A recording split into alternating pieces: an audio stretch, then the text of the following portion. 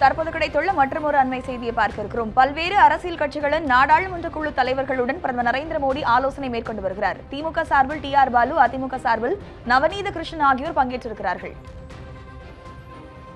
அரசியல் கட்சிகளின் நாடாளுமன்ற குழு தலைவர்களுடன் பிரதமர் நரேந்திர மோடி வீடியோ கான்பரன்ஸ் மூலம் இன்று ஆலோசனை நடத்த இருந்தார். இந்த ஆலோசனை கூட்டம் தற்போது தொடங்கி நடைபெற்று வருகிறது.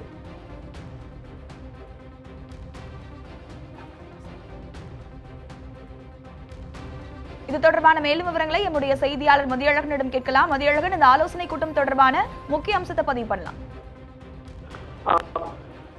மத்திய அரசு அறிவித்திருந்தபடி அனைத்து கட்சி, அதாவது நாடாளுமன்ற, மக்களவை, மாநிலங்களவையில் 5 உறுப்பினர்களுக்கு மேல் இருக்கக்கூடிய கட்சிகளினுடைய நாடாளுமன்ற குழு தலைவர்களுடனான பிரதமரினுடைய வீடியோ கான்பரன்சிங் முறையிலான ஆலோசனை கூட்டமானது தற்பொழுது தொடங்கி இருக்கிறது. இந்த கூட்டத்தில் பிரதமர், நாடாளுமன்ற விவகாரத்துறை அமைச்சர் பிரகலாத் ஜோஷி, நாடாளுமன்ற விவகாரத்துறை இணை அமைச்சர் அர்ஜுன் ராம் மெக்வால் ஆகியோர் மத்திய அரசு சார்பில் பங்கேற்று இருக்கிறார்கள்.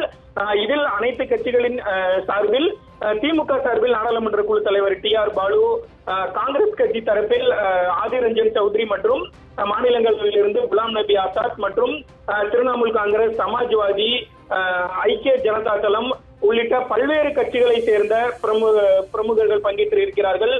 OSR காங்கிரஸ், CPM உள்ளிட்ட பல்வேறு கட்சிகளுடைய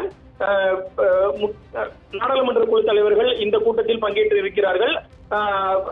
பாரதிய ஜனதாவை பொறுத்த வரைக்கும் அமித்ஷா மற்றும் ராஜ்நாத் சிங் ஆகியோர் பங்கேற்று இருக்கிறார்கள். நிர்மலா சீதாராமன் ஆகியோர் பங்கேற்று இருக்கிறார்கள்.